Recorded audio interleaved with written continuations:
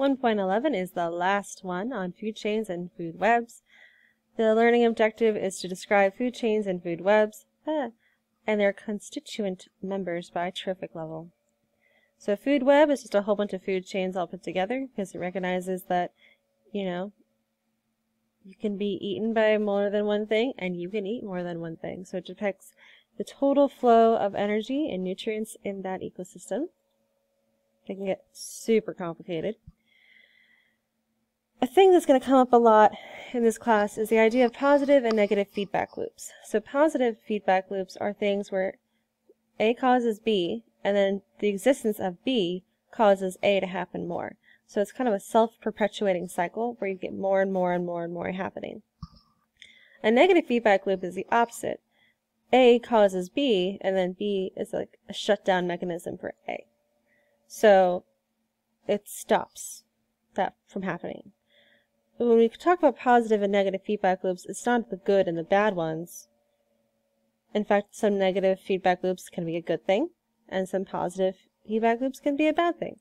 Again, it's just like, do you have a increasing effect? So is it adding, or is it taking away? Negative. So in food webs, this is important because if you remove a species or add it to a food web, you can get this whole chain reaction happening. A couple ways that we can get this, or we can see this change, is by looking at the keystone species. So a keystone species is a species in an ecosystem that are just so vital to the function of that ecosystem that if you take that away, then that causes a drastic change in the ecosystem. So very similar to how if, you know, building an arch, if you take away that top piece, that whole arch falls down. And that's what we call a keystone, so that's why it gets that name. So for example, in this particular food chain, sharks are apex predators, and they feed on cow nose rays. And then they feed on bivalves and arthropods, these little guys. So just by being there to eat them, it keeps their population in check, and therefore their population in check.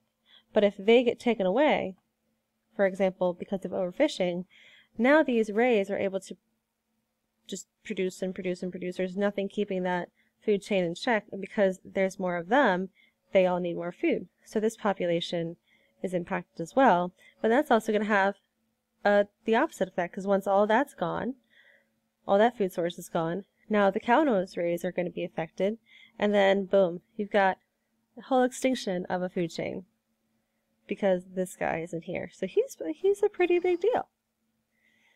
Invasive species are species that are not native to that area and cause ecological harm. So they have put themselves into this food chain and they've completely thrown off the balance. So like with these lionfish, they've come into Florida waters and started eating fish that they have no business eating, and then that just messes everything up.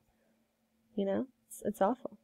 That's why you've probably seen a lot in the news. You know, they have like lionfish killing competitions and grilling things, and it sounds terrible. And you know, even if you don't want to participate in that, it's still an important thing that they're doing to help our aquatic ecosystems, because these guys, as pretty as they are, they cannot be in our area because it's just messing too many things up.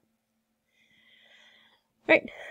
As a summary for last time, describe food chains and food webs and their constituent members by trophic level, adding in how they are affected by changes in that food chain. And then we're done. The first unit. Hopefully that wasn't too bad. But if you have any feedback, please let me know so we can make Unit 2 even better.